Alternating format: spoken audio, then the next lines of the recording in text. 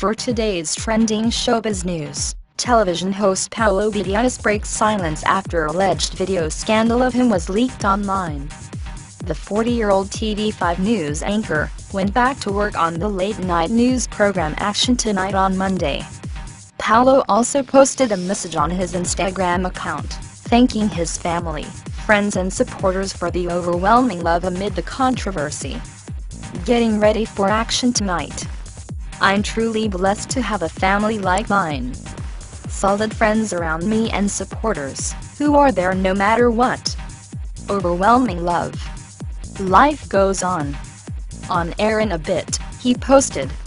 Paolo is getting numerous supports from his fans saying they will still respect him no matter what.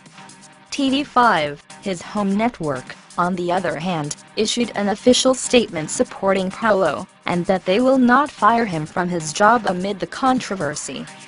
Thank you for watching. Please subscribe for more trending showbiz news, gossips and scandals.